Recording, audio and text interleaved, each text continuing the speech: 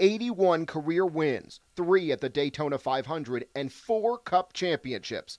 Those are just the headlines in a 17-year career that may be the best by the numbers of any driver in history. So when Jeff Gordon went winless in 2008, it was easy to wonder if his best years are behind him. Every year that goes by, I appreciate the wins, the championships, the Daytona 500 wins, all those things even more. And it only inspires me when we have a year like we did in 2008 to get back to victory lane, to get back to being on stage for that championship. Much of the focus on Gordon's 08 campaign centered around crew chief Steve Letarte. It was the second full season on the box for the 29-year-old who joined Hendrick Motorsports as a teenager.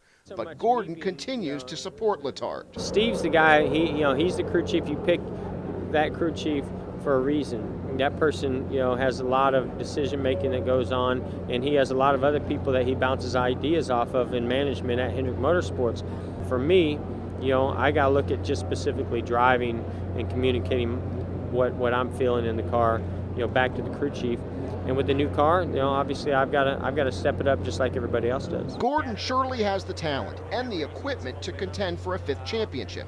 He also has something no other driver has.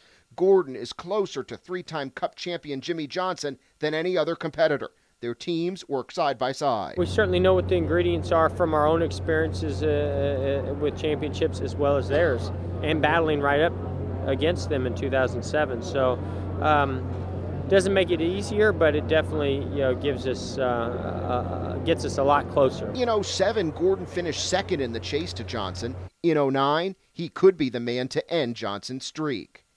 Jason Bronis, The Associated Press, at Daytona International Speedway.